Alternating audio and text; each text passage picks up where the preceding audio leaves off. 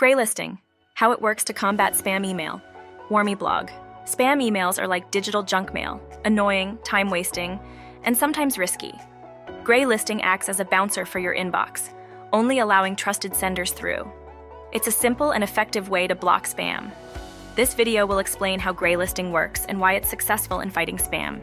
Greylisting is a spam prevention method where emails from unknown senders are temporarily rejected. Legitimate servers retry, while spammers often don't, blocking unwanted emails. Introduced in 2003 by Evan Harris, it's now a key tool in the fight against spam. Legitimate servers resend after a delay, while most spammers don't.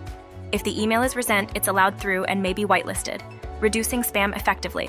Greylisting works by temporarily rejecting emails from unknown senders, using a triplet of sender IP, email, and recipient email. The server waits for legitimate senders to retry, while spammers usually don't.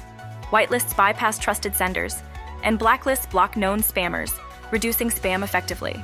Greylisting temporarily rejects emails from unknown senders, relying on legitimate systems to retry, while spammers usually don't. It tracks sender IPs and delays unfamiliar ones. In contrast, blacklisting permanently blocks known spam sources or malicious IPs without testing, requiring frequent updates to stay effective. Greylisting has the advantage of reducing spam by leveraging legitimate mail server retries, minimally impacting genuine emails and requiring fewer updates than blacklists. However, it can delay important communications and may struggle against advanced spam techniques. Blacklisting provides immediate protection by blocking known spammers and is easy to implement.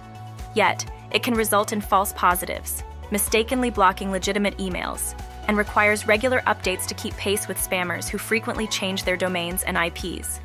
Benefits of greylisting.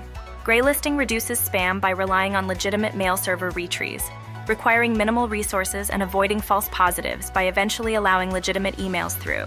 Potential drawbacks.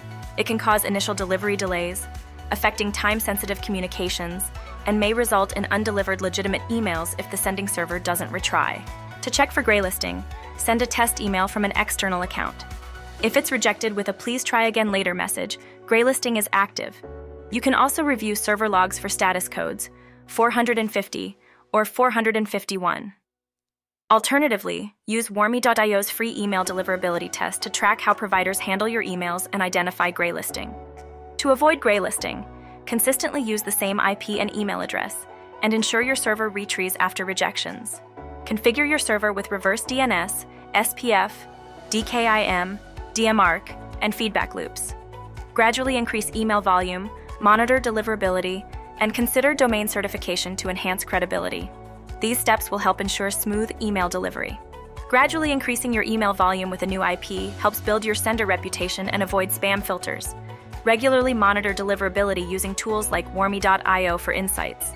Certifying your sending domain can also enhance credibility and help bypass greylisting. These steps ensure timely email delivery. Just a quick reminder, give us a thumbs up and hit subscribe before you go. Don't miss out on our future videos.